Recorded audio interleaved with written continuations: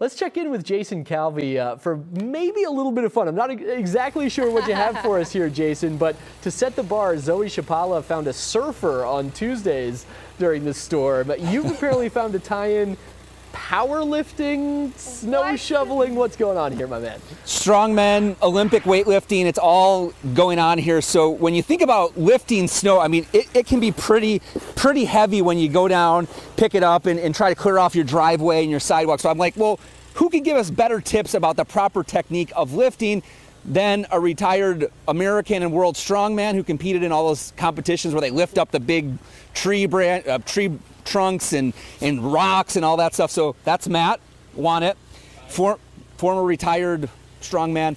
And then Juli Peterson, who is an Olympic weightlifter competitor, also trains powerlifting and stuff like that, just to get some tips on how exactly to do the proper mechanics of lifting the snow, because it is a workout, right? Even for you guys who have done this your whole life, or professionals at the topic, is it still tough to do the it's tiring, yeah. Tell us about that. It's not as much fun as you know, lifting weights.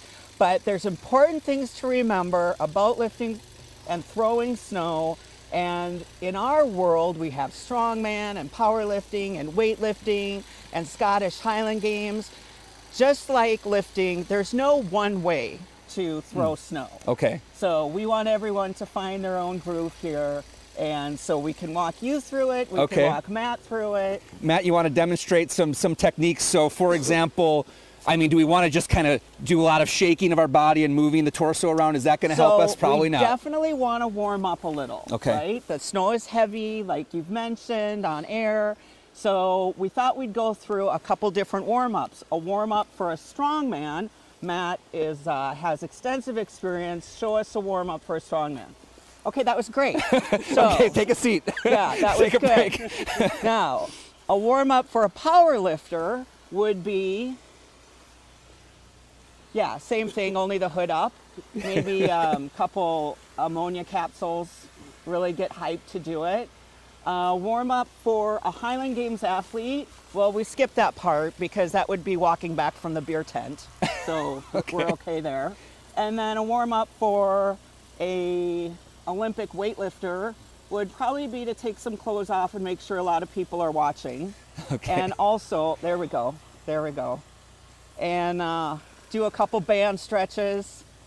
Okay, super, good. That's good, we're ready. Okay, we're ready to do this. Okay, awesome, thank you. So from there, you want to make sure, the crew did a good reminder here, make sure you're fueled up. I think these guys are fueled with Big Macs, so we're good to go.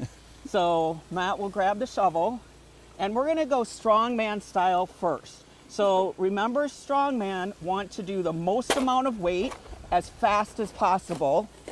Good, that's good. Okay. And then what does a strongman do? Yeah, they're done. That's good. So is that tough even for you to lift that? I mean, that's a pretty easy, right? Better nowadays, yeah. We get tired quick. So you take a little break in between sets, just like you would in the gym, right? Absolutely. You do a heavy load and then get back in there. Take a break, lift it up. A power lifter would want to do largely the same thing, only with a few more dramatics. So maybe set your feet, really lean down. There you go. Nice. See how he squatted? Throw it over the neighbor's car. And he squatted down. You've all heard lift with your legs, not with your back, but of course your back is connected to everything. So make sure you're squatting down. And a weightlifter would want to do largely the same, only here's some people. There's people watching now, so that makes weightlifters happy. So same thing. Oh, very good. Nice. Very good technique. Almost triple extension, which is what we're going for. And then the Scottish Highland Games athlete would really just leave the snow and go back to the beer tent. So, yeah. So when we're doing these lifts, I mean, the proper mechanics, there's many different ways, as you just listed them, of weightlifting, of moving weight. So, but general principle, torso tight, I mean, squat, I mean, what are some techniques to help people that are in okay shape? They're not going to have a heart attack out here, though. You know, we know after every snowstorm there are people that do have heart attacks because they're not in good shape. But for those who are in moderately good shape, what are some techniques to make the lift a little bit easier, or to use the best mechanics of lifting to move the snow more quickly maybe. Yeah, in all seriousness, you do want to keep, if I'm training and I come out and shovel, I want to keep the shovel actually as close to me as possible. Okay. So Matt will show in all seriousness that we don't want to lift it and then just throw it way out, because that's going to just put all that strain on your back. So just try to keep it close and just do a little bit at a time, just like that. And in all seriousness, once you do get tired, take a break. The snow's not going anywhere, right? Okay.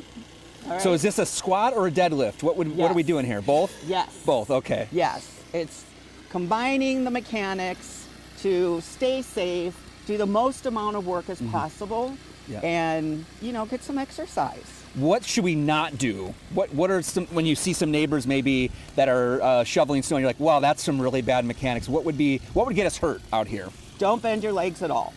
Okay. Do it all like this. That's going to get you hurt if you're straight-legged. Your low back is going to feel okay. that pretty immediately. And again, you're not going to be able to do it as long. If you're feeling out of breath, take a break. That's what the chairs are for. Yeah. Take a break.